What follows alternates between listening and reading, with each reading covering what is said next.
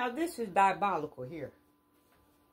This is the main reason why a woman ain't got no business getting up in another woman's face about her man.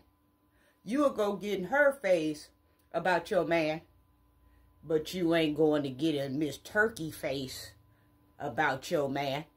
I want to see you go up to the job, and when the security officer asks you what can he help you with, you tell him, I want to see Miss Turkey.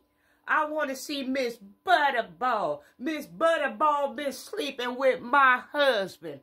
Go get in the damn turkey face. I bet you don't go see Miss Turkey with that bullshit. Go get in her face. You the reason why my husband ain't been coming home. You the reason why he working all this overtime, spending all this time with you. Don't you know he got a family and you sitting up here messing with my husband? Go say that crap to Miss Turkey. Until you can go say that to Miss Turkey, you ain't got no business in another woman's face at all.